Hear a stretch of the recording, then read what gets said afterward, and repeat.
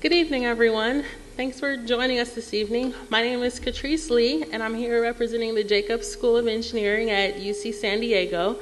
We're glad to have you all with us for our event, Energy in 2020, Opportunities in the Green Industrial Revolution.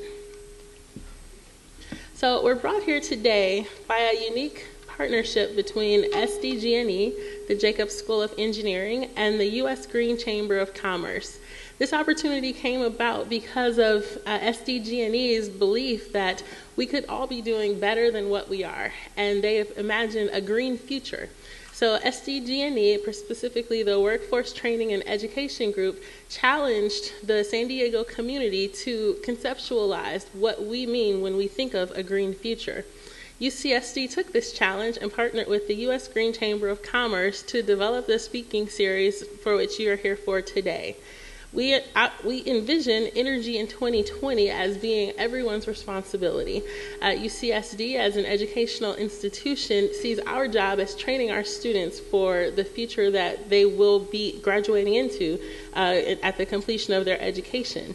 And as we know, the U.S. Green Chamber of Commerce is a representative here in San Diego locally, as well as across the country, on issues that affect businesses as they consider their more sustainable practices. And so we have representatives here who will tell you much more about the Green Chamber when they come up. So you might ask, why UCSD, and what makes us a sustainable place, and what makes us feel like we have the authority to be in this space talking to you this evening? So the College Sustainability Report in 2011 gave UCSD the grade of A- in terms of being a sustainable campus. And so what I've put on the screen are just some of their comments in their report on UCSD. So one of them here, solar panels generate 3% of the campus's energy, and UCSD purchases 20% of its energy from renewable sources. So as you guys were traveling to campus today, or if you've been to campus before, you may have noticed that we have solar trees over several of our parking lots. Many of our buildings have solar panels on top of them. And they're here not only as part of the energy capture for campus, but we're a living laboratory. And so we have countless professors and student groups who are also working towards a better understanding of solar energy and what it means for our future. All new construction and renovations must meet LEED Silver standards. This is something we take great pride in. Here on this side of campus, there are green housing complexes. In the engineering school, we've just opened a new building, which you'll hear more about later, that is in the process of receiving gold certification. And so it's something we take very seriously in renovation and new construction. The university reduced greenhouse emissions 6% from 2006 to 2008 and aims to be carbon neutral by 2025. And so this is very much in line with SDG&E's goals for the San Diego area in terms of electricity usage. And it's something where we feel we can be a leader in San Diego area. And then the last one there, more than 30% of the campus fleet is electric, and UCSD also runs 42 ultra-low sulfur biodiesel shuttle buses. And if you've ever been in this area at any time of the day where there are students present, you know how meaningful this is in terms of the number of students who are moving onto and off of campus at all times of the day to have these energy-efficient vehicles doing the moving for us. So just a few short notes on the Jacobs School of Engineering as one of your hosts for this evening. Our vision in the Jacobs School is for the Jacobs School to provide the human capital and the intellectual capital to drive our innovation society. And we can think about innovation tonight in particular in terms of our sustainability initiatives. The mission of our school is to educate tomorrow's technology leaders, conduct leading-edge research and drive innovation, and transfer discoveries for the benefit of society. We actually have the largest engineering school in the state of California with 192 faculty members and nearly 7,000 undergraduate and graduate students. I see several people saying, wow, it's something that you don't know if you aren't frequently here on campus, but we have 6 departments that are housing and educating and graduating all of these students. And our departments themselves are standout among engineering schools across the country. We have mechanical and aerospace engineering, structural engineering, electrical engineering, computer science engineering, bioengineering, and our newest department is nano engineering. as one of the first departments in the country to offer both undergraduate, graduate, and research opportunities in nanoengineering. As a school, we have a strategic research focus on energy, environment, and sustainability, and that's where we see ourselves as one of the leaders. And our school actually is leading the campus-wide and advanced energy initiative, and this will be a part. I missed this slide there. Sorry. The Advanced Energy Initiative, which will be a part of UC San Diego's campus-wide campaign in the very near future, where we're developing technologies that help meet the energy needs of all humanity in a clean and sustainable manner. And so I know it's a mouthful and it's very theoretical, but for example, one of our faculty members in engineering, Jan Kleisel, is doing solar power generation forecasting, where he has developed a physical device as well as computer algorithms that predict cloud patterns to optimize the capture of solar energy as well as the storage and the use of it. And so not only doing the solar, but taking it a step further and saying, even in our sunny Southern California, what can we do to capture it more efficiently and move our practices even further into the future? And so, like I said, that's one of many projects that you'll be able to see coming from campus in the very near future as part of this initiative. So right now, I'd like to bring up David Steele, a representative from the U.S. Green Chamber. He's the CEO, and he'll tell you more about the Green Chamber, its initiatives, as well as introducing our keynote speaker for this evening. David?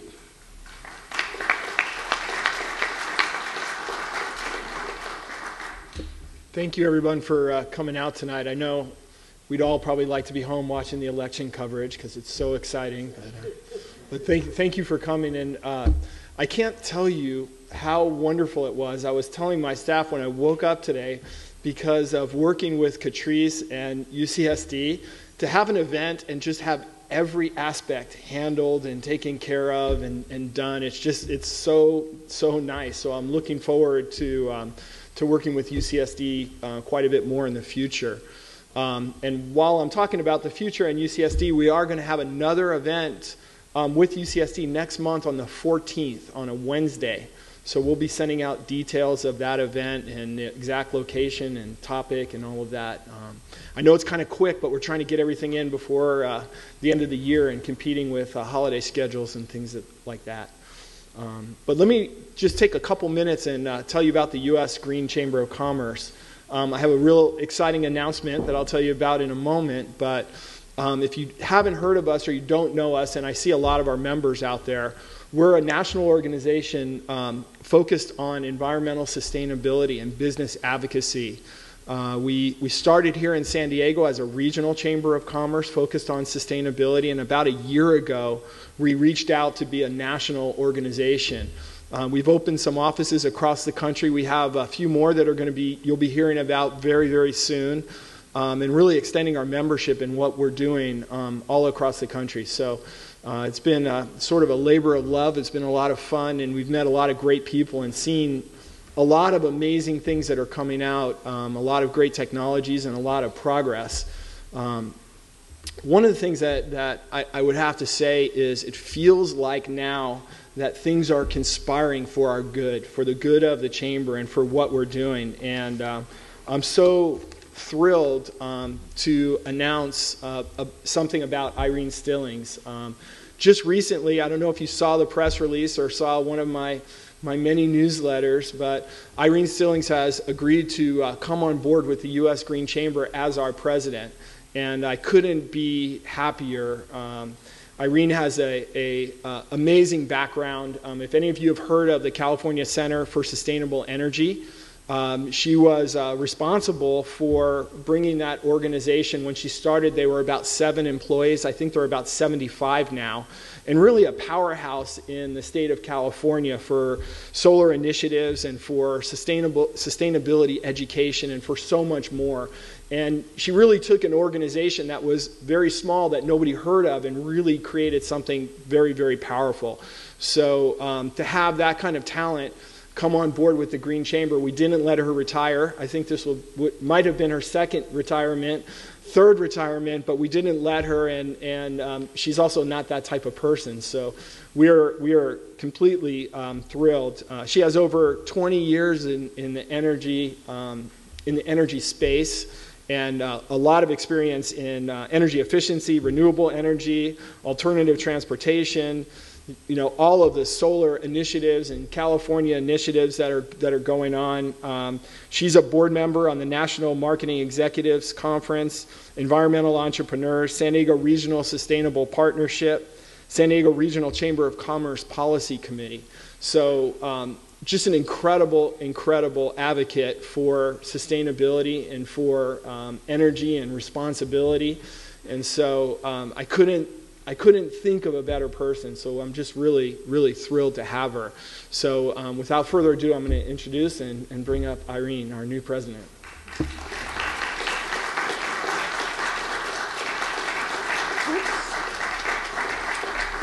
All over my feet. Actually, my friend David was being very nice. He was trying to make me younger than I am, because it isn't 20 years in the energy industry. I've been in the energy business for 40 years. And through a variety of different positions. And this is, when I left CCSE this spring, I said I was retiring, and this was the third time I said I retired. And this is therefore the fourth time that I am coming back and saying, I'm not ready. So I hope that you will find that what we have to say and what I can add with David, I feel David and I are very good together and we complement each other, and I hope together we can bring the Green Chamber to bigger and better things. But today I want to talk to you about energy, and energy in 2020. And I have to start out by asking, it's 12 days until this blankety-blank election is over. 12 days. It's been going on for 2 years. Have any of you noticed what's missing from the discussion in this last 2 years? Energy. No. Well, any discussion of energy. Who managed to watch all 4 debates? Oh, it's more than I expected. David and I watched the presidential debates together, moaning and groaning and carrying on. But what was missing from all of this is any use of the words climate change. Nobody heard that. There was no discussion of energy efficiency, no discussion of the upcoming and ongoing green energy revolution. And yet, this morning, I don't know how many of you are KPBS junkies like I am, have it on all day long. There were 3 separate segments today on the local NPR station about climate change, and about how the vast majority of the population believes something is going on, and the fact that the political world is taking no notice of it. In so many venues, it's been recognized that climate change is a dangerous threat to human security, and that it's mostly caused by human activity. At the Rio +20 conference that was held earlier this year, the deliberations there focused on green development, green energy, job creation, and sustainability. The world leaders there identified a historic opportunity before the world to pull the world out of recession, to create a more sustainable future by promoting clean technologies and practices. Rio Plus 20 signatories noted that humanity's been on this planet for a very long time, thousands and thousands and thousands of years, where humanity left a relatively minimal environmental impact until about 150 years ago. And 150 years ago, with the coming of the Industrial Revolution, and it seems almost unreal that in such a very short amount of time, we have endangered our own lives and impacted the earth more than we know by shifting the total global economy to coal, oil, and gas. The signatories at Rio Plus 20 acknowledged, and forcefully, that we must now make the shift back to living with and off of nature, and agreed that we are at a turning point in this new industrial revolution. The new green industrial revolution, however, must be led with the same fervor that got us into this mess in the first place. And the fervor that accompanied the Industrial Revolution was all the benefits to be realized from getting people off the farm and getting into factories and producing more goods. And there was great passion around that. And that's why I think it's time for a new revelation. I think it's up to us to do something about, because that clock is ticking and the time is now. And that's why the lack of attention to energy in the current election is so very disturbing to me, and I know to a lot of you, because energy deserves far more attention. Just think about it. We all use energy. We all pay for it. We all breathe the pollution it creates. We all depend on it to be there when we need it.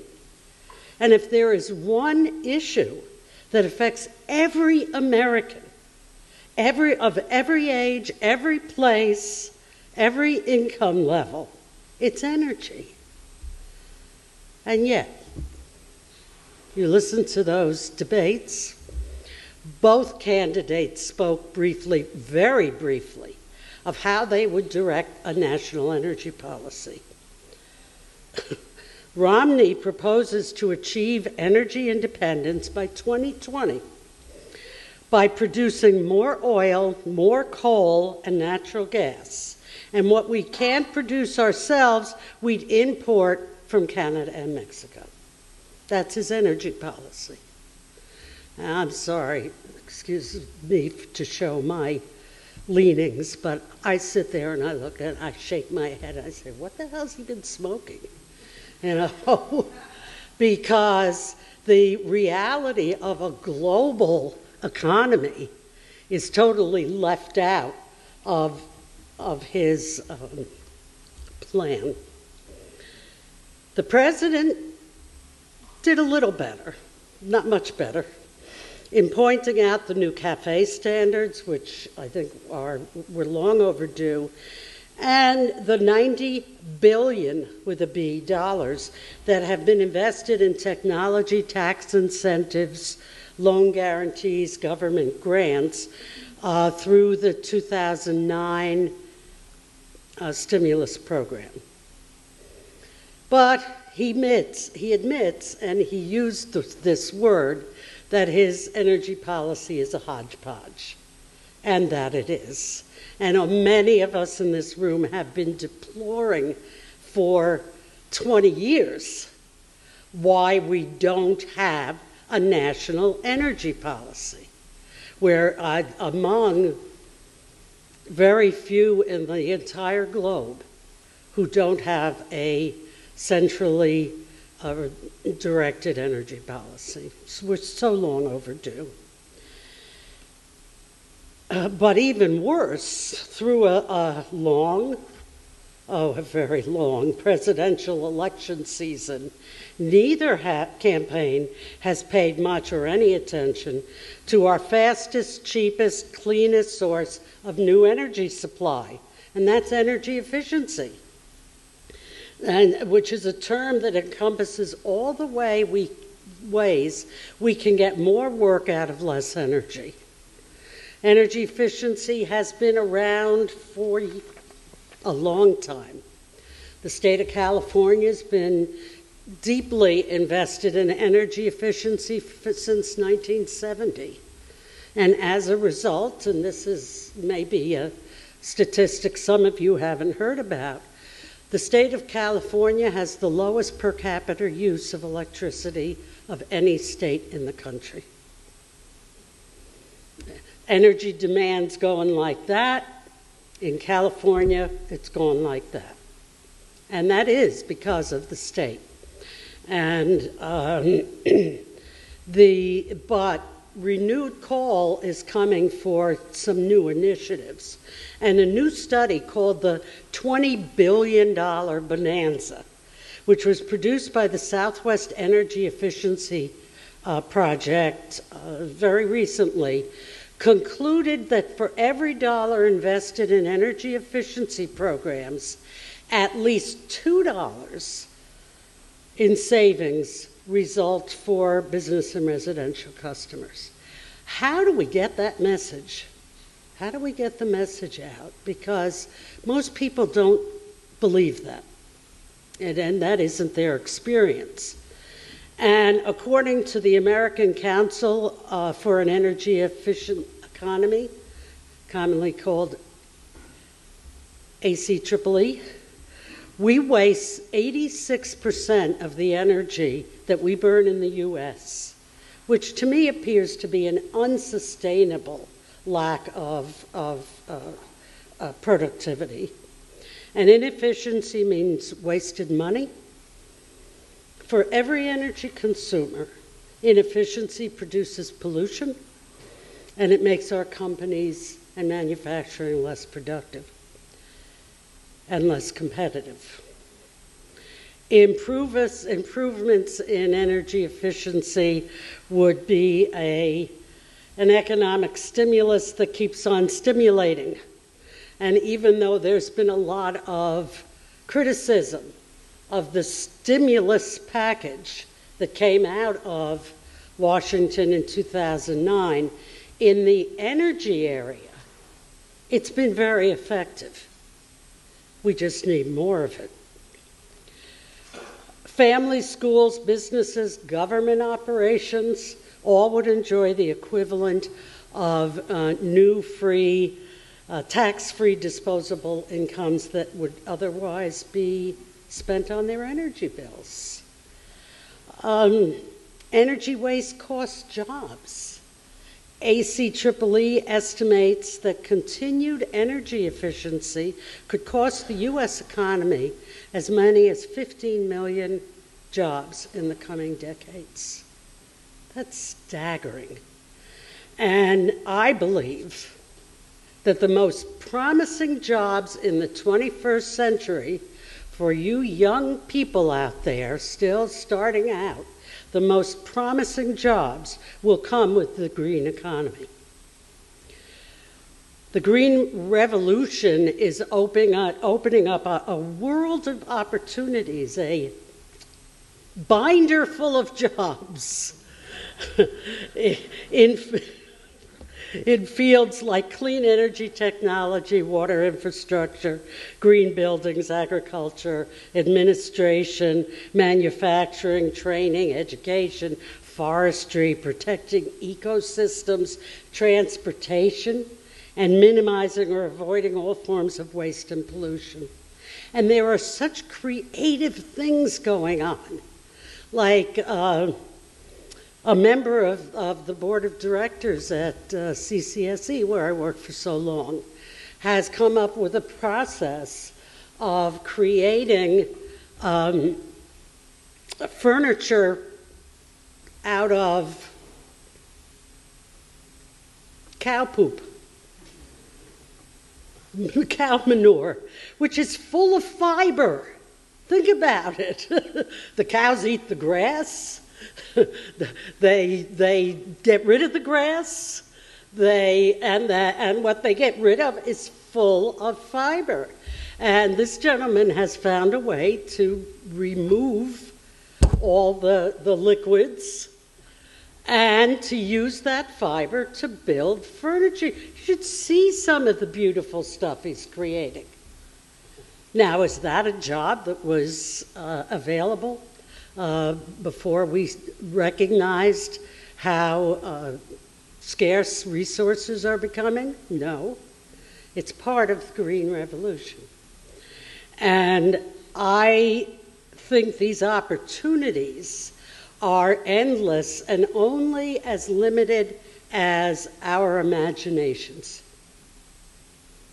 Because you think of these things, the customer doesn't really know what they want. They really don't know what they want. If you went in 17th century times and asked the farmer what he needed, he would have told you a stronger horse.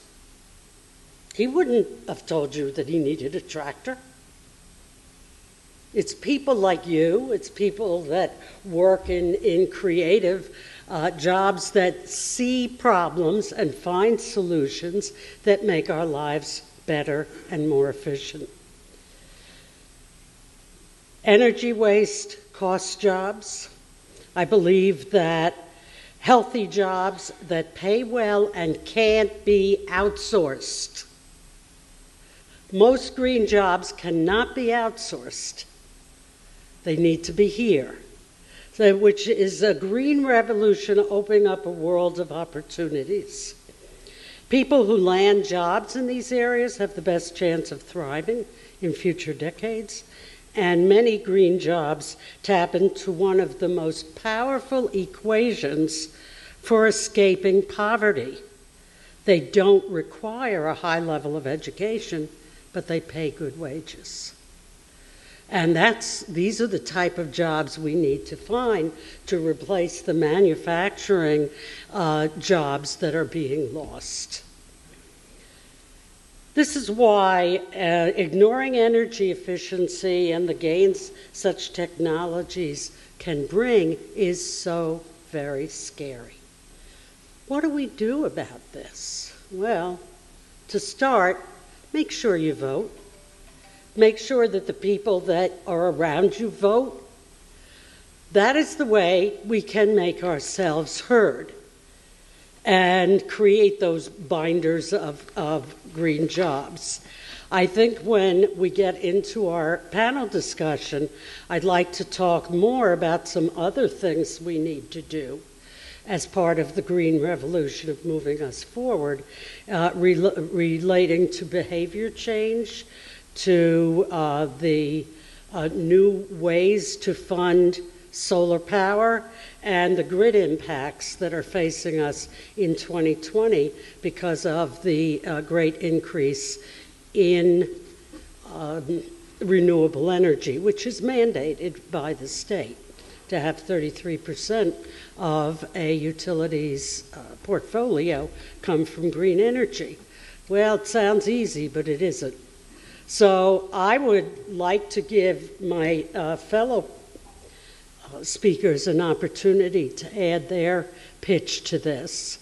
But please remember that we do have the power.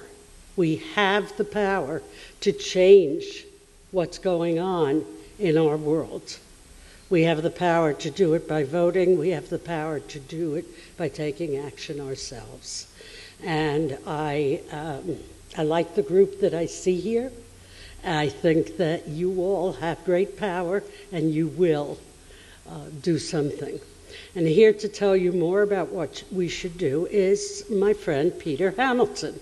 Peter worked for me for several years at CCSE, recently left CSE to take a job with NRG. He grew up in my neck of the woods. I'm a New Yorker, born and bred. And Peter grew up in Ithaca, New York, which was about 25 miles from where I lived, though we didn't know each other then. So that makes him a good guy anyway. And he has his MBA from Cornell University, where one of my children graduated too. So I'm pleased to welcome Peter and not waste any of his times with a long introduction. Peter?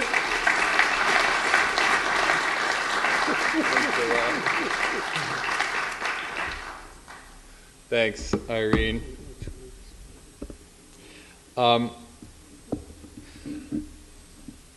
So it's always hard to figure out what level to talk to about this stuff. Energy in 2020 is a pretty big topic.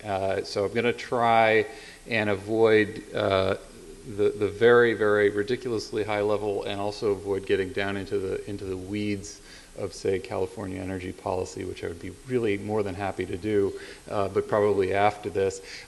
If there's anybody who has particular interests, I know there's a Q&A session after this, but if you do hear something you want to hear more about, feel free to flag me down. Plans to be a really informal, a lot of give and take is expected. So. Okay, so I'll start where Irene left off. She gave us a little bit of an inspirational message at the end. I would agree. As challenging as it is to sit through the political debates and hear, it's always challenging every election year to see the level of debate about energy policy, and this year's no exception. But it's important to remember how far we've come. I know when I started my career out of college I graduated in 1997, and I was working at a Lockheed Martin facility, the same one that Irene's husband worked at as well, interestingly enough. And I was working on hybrid vehicle drivetrains, hybrid electric vehicle drivetrains. And nobody knew what a hybrid electric vehicle was. Moreover, gas was so cheap that nobody cared. We were in the middle of our SUV craze, where every year the cars were getting bigger and bigger. Fuel economy of our fleet was getting lower and lower. Nobody talked about green anything. Sustainability wasn't on the radar. Climate change was a kooky idea that some people cared about, but most people didn't even know about. So we have come a really long way, and that's been the impact, collective impact of the career, the work, the life of individuals. It hasn't been something magical. It's been people making decisions and working hard. So it's important to remember that. So, okay, I'm going to delve just for a split second back to the stratospheric level, because Irene mentioned something about the Industrial Revolution. I remember early on in my marriage, my wife is a biologist, and I was reading an article about global population. And if you've seen a graph of global population over, say, 100,000 years, you know, it's flat, flat, flat, flat, flat, flat, flat. The Industrial Revolution hits, and it just spikes.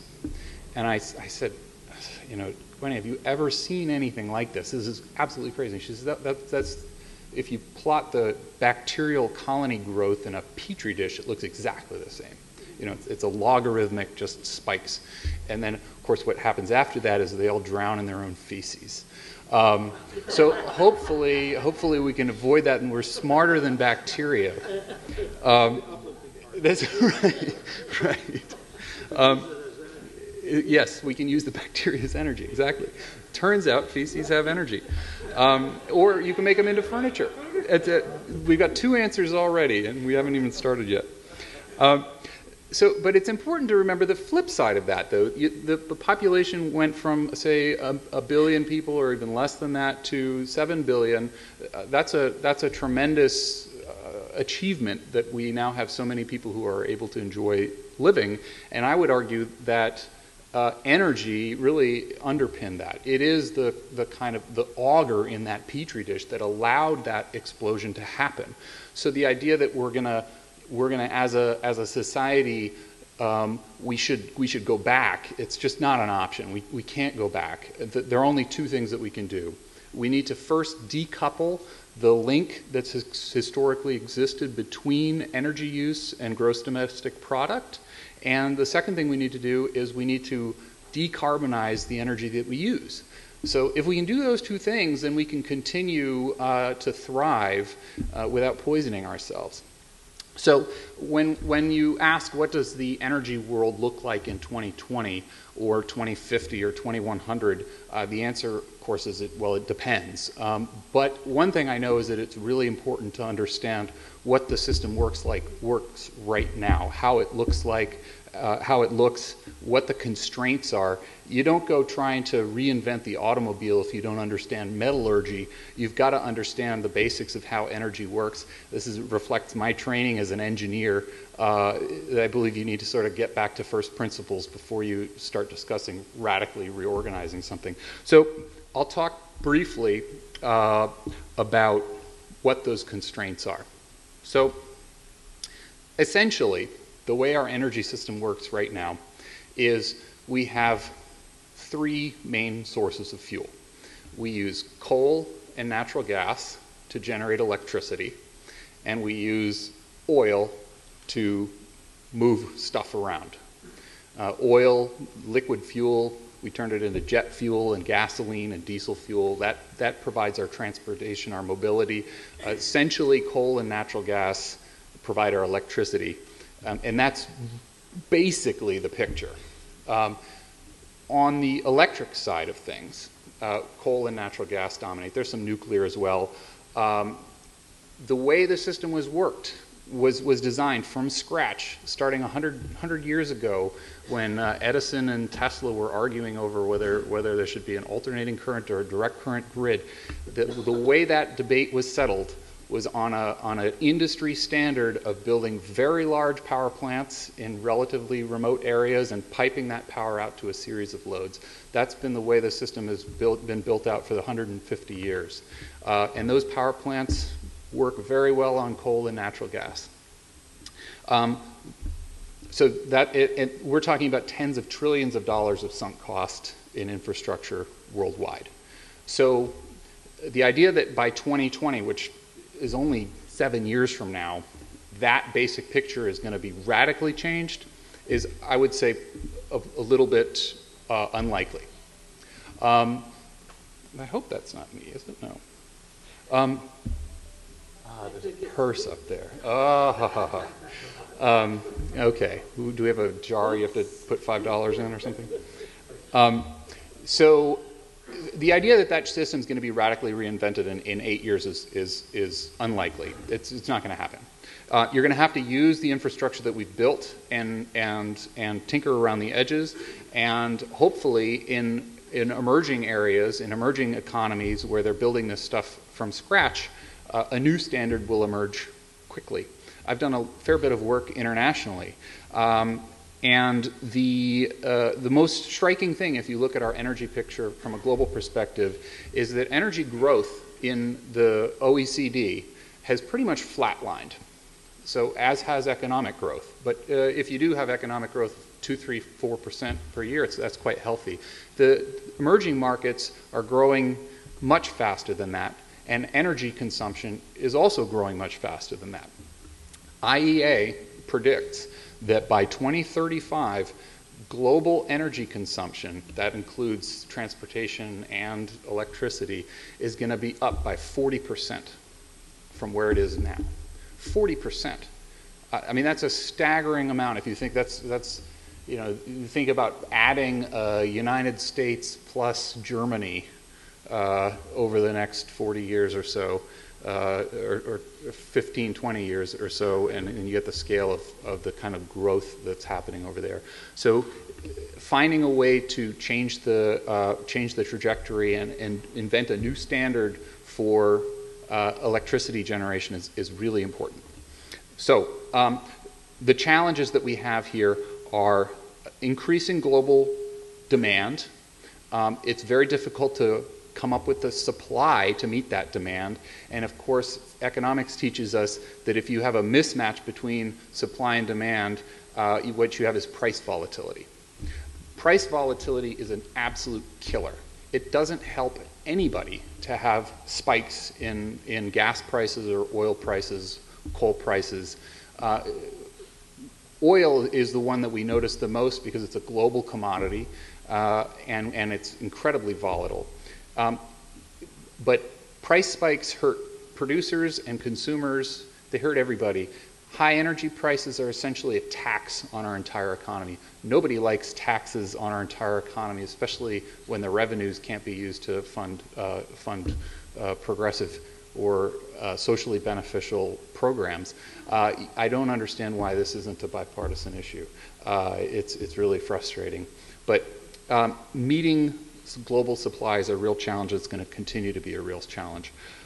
So I'm going to take a couple more minutes and talk about what I think the opportunities are. So this tremendous challenge, we've got essentially the entire global energy infrastructure, which is going to be adding on to itself over the next 20, 25 years to the tune of 40%.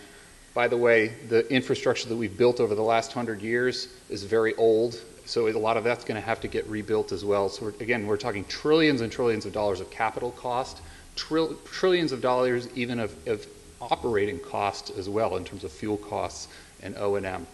So if you're looking for a big industry, this is the biggest industry. And if we're going to look to remake it, I would argue we're going to see some significant continued changes on the supply side. So instead of coal, natural gas, and oil, now we're talking about a lot of other alternatives. Of course, solar, wind. The difference is that solar and wind are intermittent. You can't predict that they'll be on the way you can predict that a coal-fired power plant will be on. And I know my friend from Shell will talk a little bit more about how that impacts our power grid. So when we do this switch to intermittent renewables, it's going to require a different way of consuming energy. It's going to require a different way of paying for energy. So all of these structures that have been built up over the last 100 years around this central station power plant model are going to have to be rethought. This is happening in California today. We're talking about, okay, what should the business model of a utility be? 40 years ago, we decided, well, look, if we want to be serious about energy efficiency in the state of California, we can't reward the utilities for every kilowatt hour of energy that they sell, because they're not going to try and put themselves out of business by succeeding at energy efficiency. A lot of people don't know this, but in California, we purposefully decoupled utilities, investor-owned utilities, profits from the sale of energy. So, in fact, SDG&E does not make more money if they sell more power. They make the same amount of power, the same amount of money. And in fact, if they can encourage their customers to adopt energy efficiency and energy conservation measures, they are rewarded by authorizing a slightly higher rate of return. So we have, through policy mechanism, changed the economic incentive of a utility. That was great innovative thinking 40 years ago. We're going to need a lot more of that to figure out how do we deal with intermittent renewable energy? How do we compensate somebody for putting a solar power plant on their roof? How do we compensate them for them putting a battery? How do we charge them for an electric vehicle if the electric vehicle can maybe not only pull power from the grid, but also push it back out to the grid when the grid needs it most? These are all structural questions that need to be answered if we're going to make this transition. And they're all very difficult. And because we have all this built-out infrastructure, there are a lot of people who have vested interests in the answer going one way or another. So it ends up being a very interesting soup and a very interesting playground to play in if you're looking for some meaty policy questions. I think I'm going to stop there. Should I move right up to the podium? Great.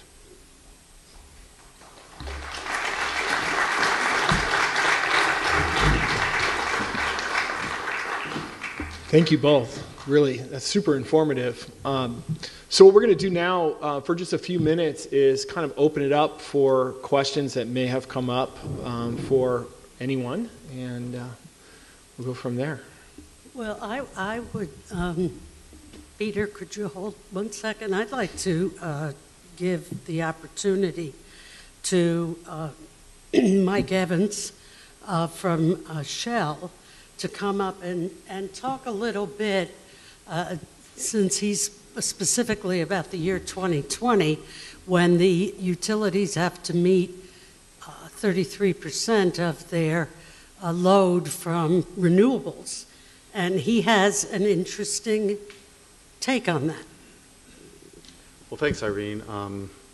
So, Pete, that was really interesting. Just a great kind of view of what's going on really around the world, too. And I really like the discussion about George Westinghouse and Thomas Edison. And, back at the beginning of the century, Thomas Edison was really hooked on DC transmission. And so he went to the New York State Department of Corrections, and he said, you need to use AC current in the electric chair because it's so dangerous. And he's trying to undermine George Westinghouse. And he actually got them to use AC current for the electric chair, trying to prove that it was too dangerous and try to get people to not use it. And it was kind of an underhanded way to try to get his DC current across, but DC just didn't work out. So my name is Mike Evans. I work for Shell Energy now. I've been in the business for about 31 years, and at that time, 31 years ago, I was kind of sitting in your spot. I was getting my degree in mechanical engineering at Cal Poly San Luis Obispo. And I got to say that working in the energy business has just been a blast. I've had a chance to work at Solar Turbines here in town. Scythe Energy is developing independent power plants across the United States. San Diego Gas and Electric for a few years, working on both South Bay Power Plant and the development of the California ISO Power Exchange, the California ISO, and the independent market that we opened up in 1998, and then to move over to Shell Energy, whose goal really is to look at supply of clean generation. We have an environmental products group. We have a Shell Wind group. We manage about 100, we generate about 100 megawatts of wind up in the Palm Springs area as well. So, how many people are students? I'm just curious. Just a hand, just kind of see where the audience breaks out. Okay. Well, great. I also serve on the WEC TEPSI committee, so we put together a 10-year and 20-year plan for the Western United States for transmission. And then I also serve as chair of the San Diego Chamber of Commerce, Energy, and Water Committee, and so kind of try to stay involved in some things that are going on. Mike, would you tell them what WEC means? Oh, thank you, Irene. So the United States is divided up into electric reliability regions. And so the largest is the WECC, or the Western Electric Coordinating Council. And they set up standards to ensure the reliable supply of electricity in the West. We have really the most balancing authorities in our region, about 39 balancing authorities. And then they all generate electricity, and they stay in balance. They meet their load and their supply in real time. So every 4 seconds, they got telemetry signals going out, and then they have obligations for inadvertent exchange between the balancing authorities. They have to make the difference. So this is the dynamic that's going on that nobody ever really sees, but you have operators in every one of these balancing authorities looking at control performance standards, and they're looking at graphs of showing where the energy is going to. And so one of the things that we're trying to do in integrating renewables is make sure that that exchange of energy and that balance always stays in balance. And as we look at 2020 and a renewable portfolio standard of about 33% in the state of California, you're looking at a substantial amount of energy coming from what's called intermittent resources. Resources you can't really depend on. We take it as it comes, and then we have other generation that backfills when it doesn't supply. And so we might have a cloud go over a solar photovoltaic facility, and we have to have reserves somewhere to make up that difference. And so we're looking at what is the best configuration for that in a 2020 scenario. Should we have a lot of fossil generation? Should we have pump storage? So I think some of the things that you can be thinking about going forward, we want to be thinking 2020, we want to be thinking 2050, we want to think sustainable, low emissions, low carbon footprint. So what are those technologies? Flywheels, maybe battery storage. Battery storage, though, when you're making the battery, has a fairly large carbon footprint. So you want to take these things into account. So as a cloud goes over the facility, you have to have spinning reserves available online. Probably your quickest and lowest carbon footprint spinning reserves are hydro facilities. So there's a 600 megawatt hydro facility that's been proposed. It's under development right now just north of here up at Lake Elsinore. It's got about 900 feet of elevation, so a very logical resource. It's just not economic right now. And so when Irene talks about a national policy, we need to talk about how we make these things economic and what the proper drivers are for these. So the real thing that we're looking at in 2020 is that we have a traditional peak period right now. Maybe you're kind of familiar with things that you get in literature in your utility bill, but basically from about noon until 6 o'clock, we use a lot of electricity. We use it for air conditioning loads or manufacturing, people are at work, and that's the typical traditional peak period. But as we bring on resources such as solar that operates between 7 a.m. and about 4 p.m. or so, it starts dropping off. It changes the mix of how we deliver energy into the grid, and so those power plants that are coming on don't have to run as much during the afternoon period. And then we have wind that comes on. The wind comes on about 1 in the afternoon or so, and it runs until about 2 a.m. or so in the morning. It's kind of a function of heating up the desert. All the air blows out to the desert as the heat rises, and this is kind of the regular pattern for wind. It comes in a little bit sooner, a little bit later, and so you have some discrepancies that you have to spinning reserves or operating capacity online for. And so as you see the influx of new renewables, you're going to see a big change in how we operate fossil plants. And so you're going to see in the morning from about 5 till 7 a big ramp up of load. Everybody's waking up, they're turning on everything, and you got a lot of load. So maybe 8,000 megawatts. So what's that work out to? Maybe like 16 Palomar energy facilities up here in Escondido. It's a lot of generation to ramp up at one point in time.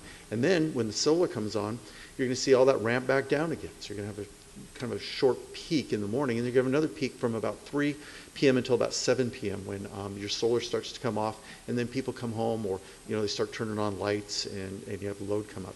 And so the ISO's identified this as a critical problem in the grid. And so in the 2020 timeframe, we're looking at that technology that needs flexible capacity. So we have to have extra reserves, the flywheels, the pump storage on the grid. So kind of a future scenario is going to be what are those technologies, and how can we get them implemented? So it's just as you're thinking ahead and thinking about your career, what to do.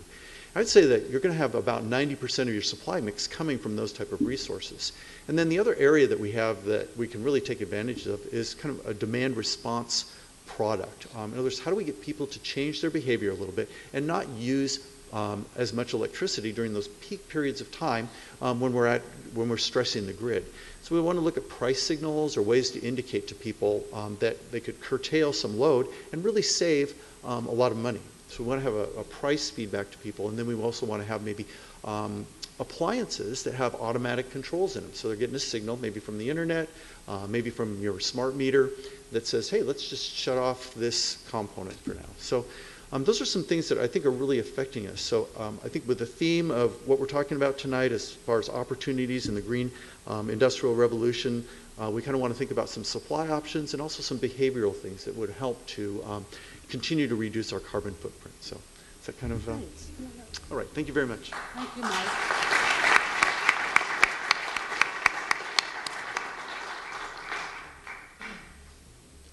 So we have just a couple minutes, maybe 10 minutes max, if anyone has any questions. Yeah.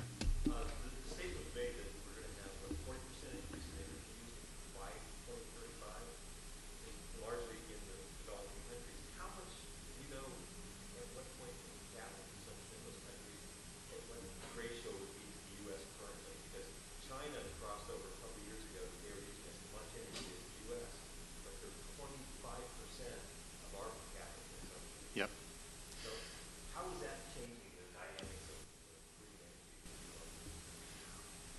Well, it's a good question. I remember a few years ago, some snarky energy economist did a comparison and found out that you remember the Second Life, that virtual game. It's a computer game, I guess. It's all based online.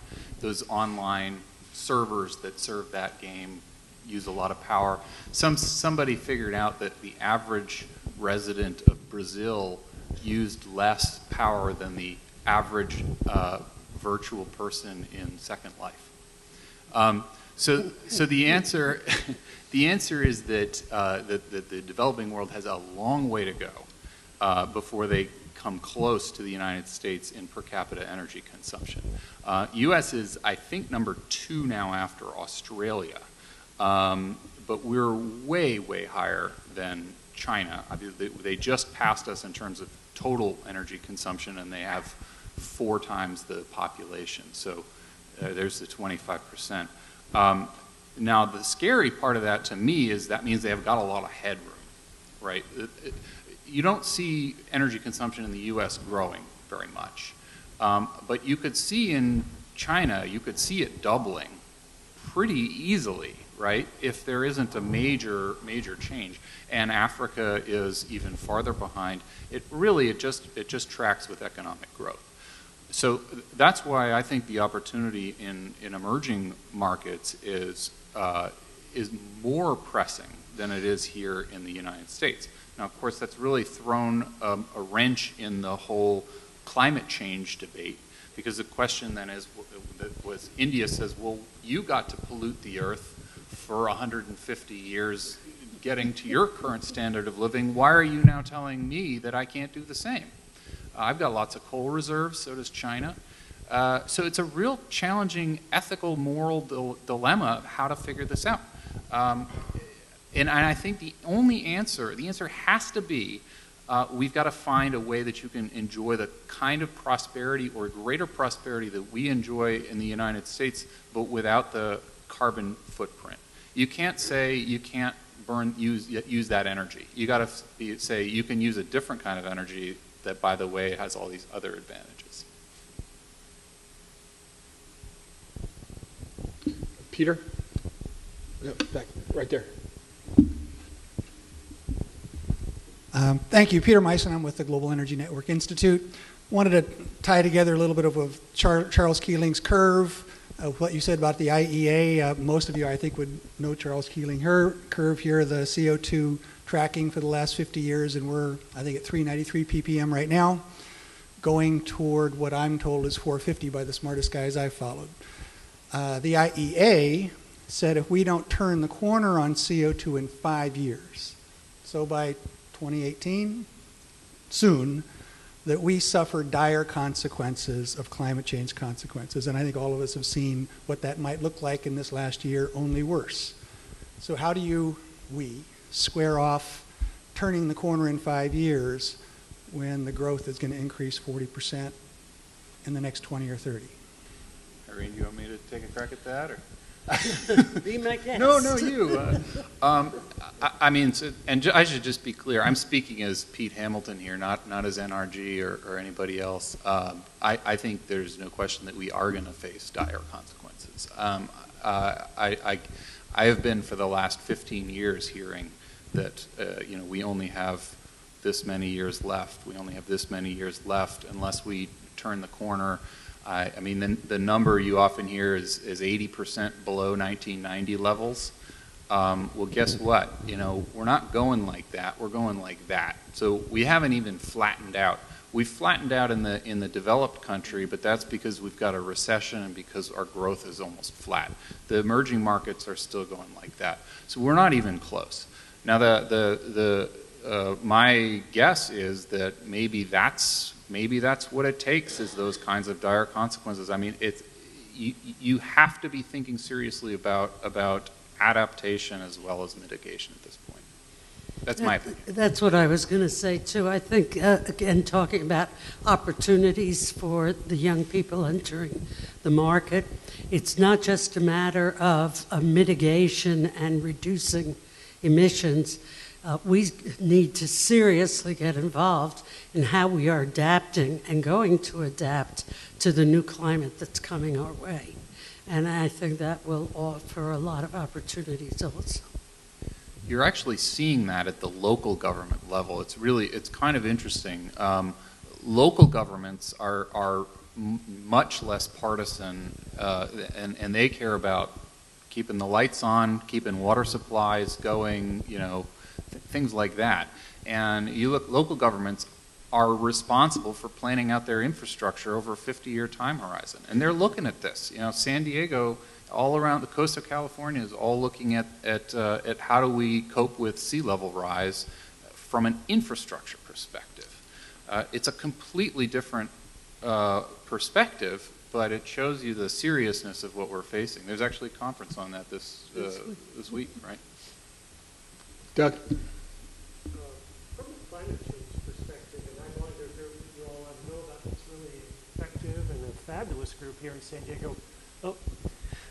I'm Doug Hansen. There's a group here called Citizens Climate Lobby, just as an FYI. And if you don't know about it, I would recommend that you find out about it because it's fantastic. Citizens Climate Lobby, and you can Google it. But where I'm going with that is, so I'm very keenly aware of climate change. I've been around a lot of the scientists at Scripps Institute, and so I know about the Keeling curve being a real issue. And it gets ignored a lot, and especially in context of the energy discussion. What I notice is that I always visualize our civilization now and us as playing chess. And the chess is the world and physics and things moving in one direction, and us as humans with our unlimited wants meeting very constrained supplies, as that's the chess game. And we keep moving pieces like creating more coal-fired power plants and talking nonsense like clean coal when you want to ignore climate change. So where I'm going with this as a question is, I've looked at nuclear with some rigor, and especially after Fukushima, it's so emotional, so negative, everyone's turned off to it. Yet from my perspective, as a sustainability addict, I can't see that nuclear can be omitted. I think that without nuclear, we're basically hosed. So I'll pose that as a question. Would you talk about nuclear and any pros and cons that you see? As a lifelong greenie, I'm actually, and I lived maybe 50 miles from 3 Mile Island when it had, on the East Coast in '79 when it had its problem. Nuclear scares me, really scares me. But trying to be rational, I think if we can find a way of what we do with the used rods and find some avenue rather than leaving all those used rods on the site of every nuclear power plant. And here in California, that's earthquake area.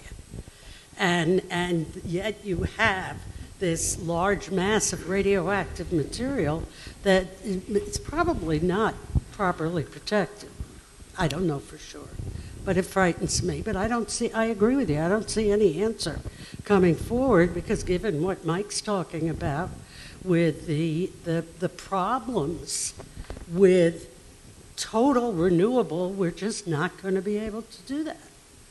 So where do we go? I don't have an answer to the question, but this anti-nuke soul here is beginning to waver in my objections to it. I would just add that the way that conventional nuclear power plants work today doesn't play very nicely with high penetrations of intermittent renewables. The way so when he was talking about these ramping, and you've got to ramp things up and down. Nuclear power plants don't ramp.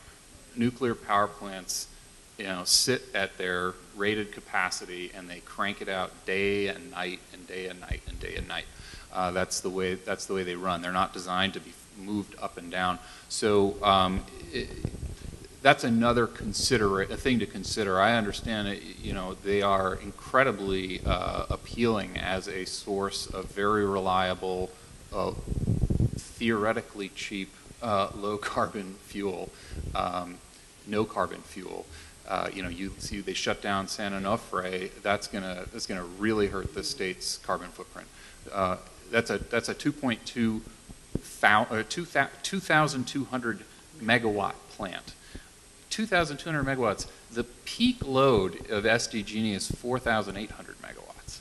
So that plant just by itself can cover half of San Diego. I mean, it's unbelievable the amount of power that thing generates, and no carbon.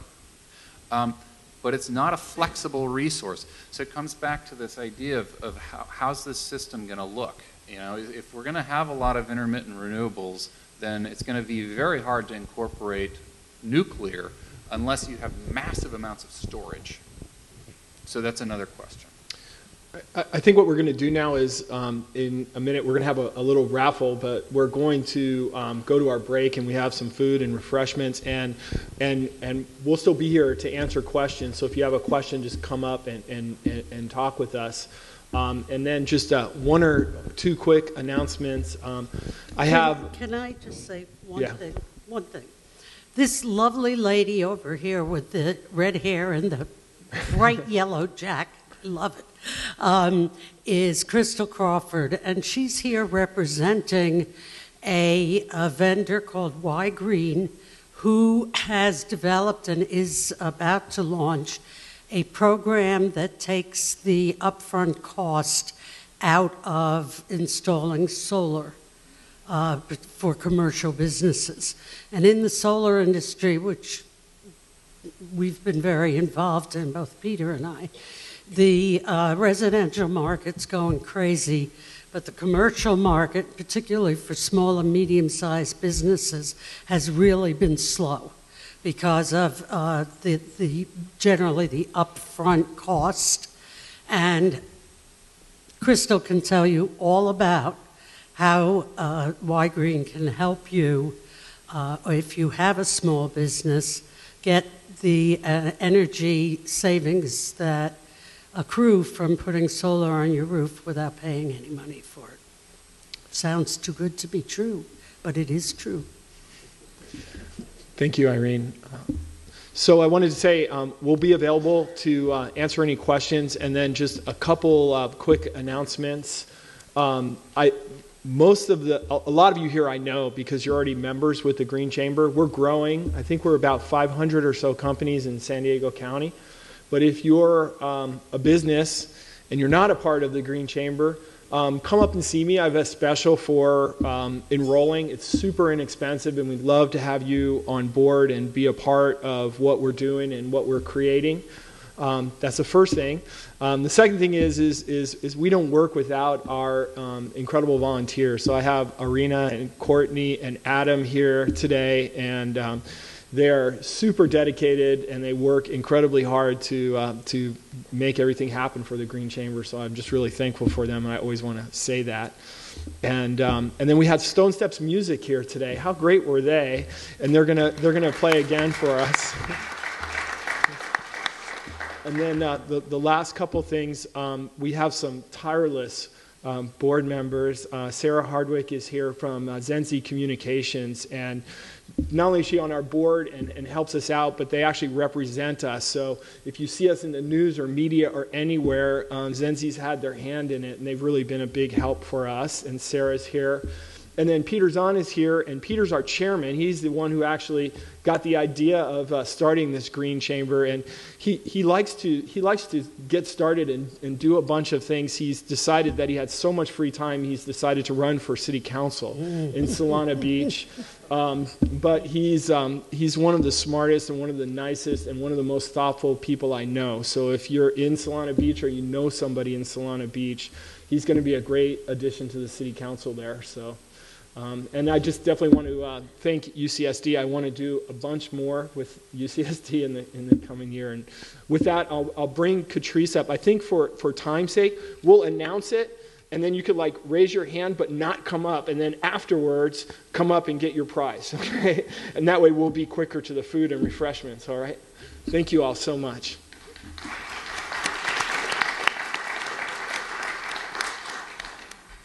Thank you, and thanks for everybody for hanging around with us. So we have 5 raffle prizes, and so we're going to announce those. Our first is actually have 2 separate raffles for each 2 reusable bags, branded UC San Diego, because we really believe in it on campus. So, David, the names for these first 2, Peter Meisen wins the first. The second set, green and yellow.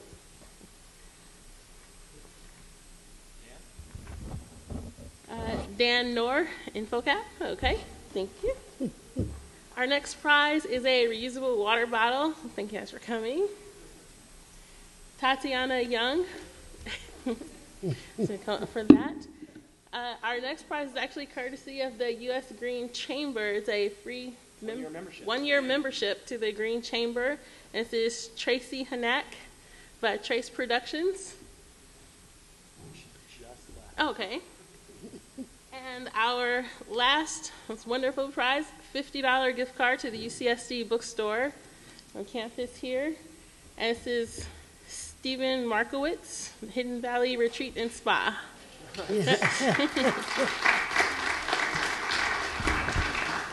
So thank you everyone for participating in our raffle. And just as David has mentioned, the next event of our 2-event series will be here on campus in our new Structural and Material Engineering building. You'll receive announcements and materials for that event and speaker information and everything, but it's here on campus. It's a wonderful building with a great indoor-outdoor space, and it houses our innovative departments of nano engineering, structural engineering, and the visual arts. So we look forward to welcoming you back to campus again next month, and please stay around and enjoy the bounty of refreshments and conversation with our speakers and our other panelists. Thank you.